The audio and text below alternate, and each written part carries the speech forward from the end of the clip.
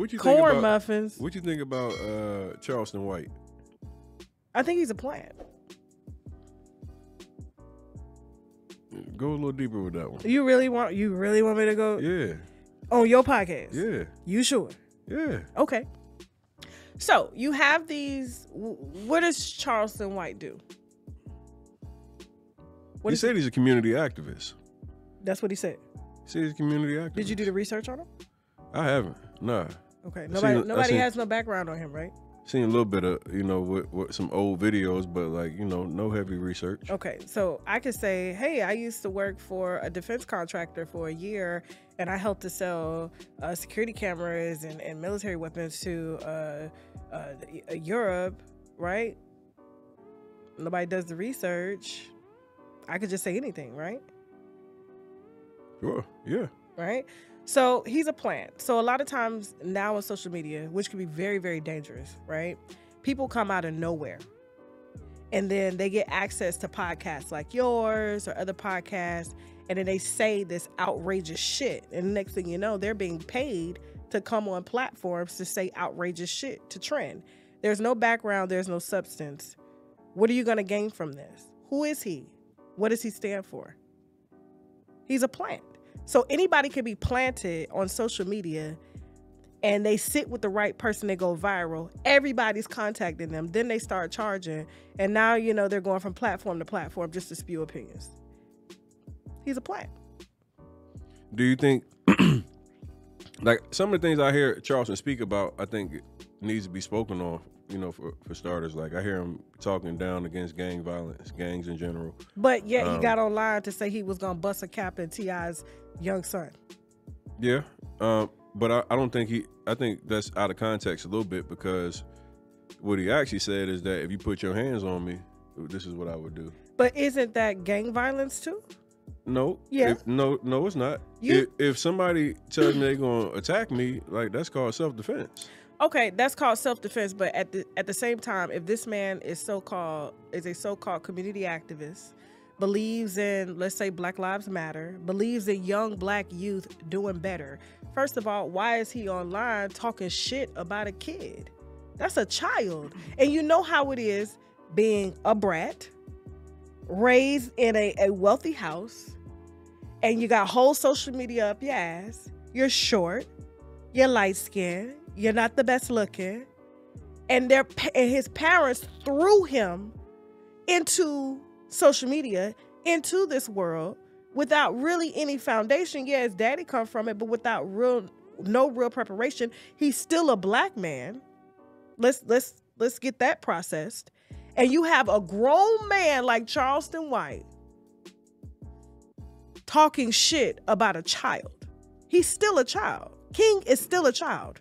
King ain't no damn child. King is a child. Man, no. You have kids? Yeah. How's your 16. Oldest? 16. So when your child is 20, first of all, a child, this is why I love, the African culture so much. You know what I'm saying? That's why I went and got me an African husband.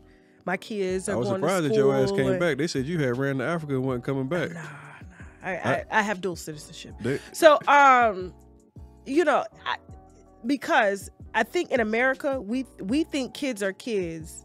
I mean, we think kids are adults when they're really children. A child is not done being a child until they're like 25. That's why the insurance rates is still high.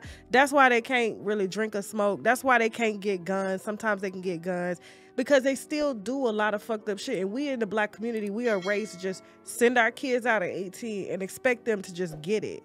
You know what I'm saying? King is still a child mentally.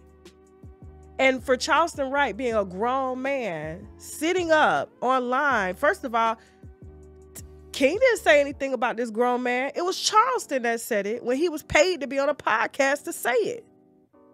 And then now you want beef with the kid that's got everything to prove because his parents threw him in the spotlight. I think from context-wise, what I saw was Charleston speaking on Kanye and T.I., and then both the kids spoke up against both Tootie and King, said something about Charleston. So actually, King saw a video of Charleston saying, "I'm gonna call the police." There they go. He's pointing some people out, and then King made a video saying, "Oh, look at this bitch ass nigga. He calling for the police and da da da. Them blue lights saved you." Me personally, as a father, when I watched that video, first thing, I'm checking my son, flat out. Like, I rock with T.I. Obviously I had him on the podcast, had Boosie on the podcast. I sat down with Boosie and told him the same shit. Like, I believe, at my child, I'm talking me as a father, I'm immediately checking my child about going and making, any type of, statements to another grown man, because it puts me now in a position where I got to be forced to respond and have to take on whatever now has come with that comment or that video that he made. And you said keyword, I'm checking my child. Mm-hmm. I'm checking my child. Charleston White is a grown-ass man. And you said, if my son says something like this, I'm checking my child. 100%. So when T.I. made the video to say, you come at me, you don't come at that's a child. We're still forgetting that you are a grown man. Charleston White's a grown man. T.I.'s a grown man. That should have been the only conversation that they had. Charleston should have ignored the child. That's a child.